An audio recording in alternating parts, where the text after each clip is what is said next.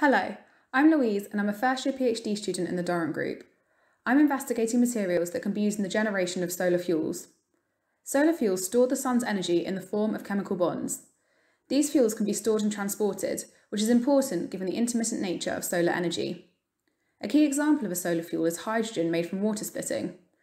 In a photoelectrochemical cell, solar energy can be absorbed by semiconductors to generate photoexcited electrons and holes.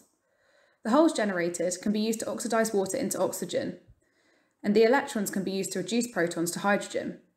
The oxidation half reaction is kinetically limiting, so the materials used for the photoanode have been the subject of a lot of research. By forming a heterojunction of multiple different materials, it's possible for one material to compensate for the flaws in another, and therefore give improved performance overall.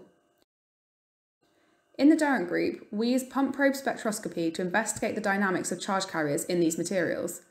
I'm interested in understanding the role of individual materials within a heterojunction.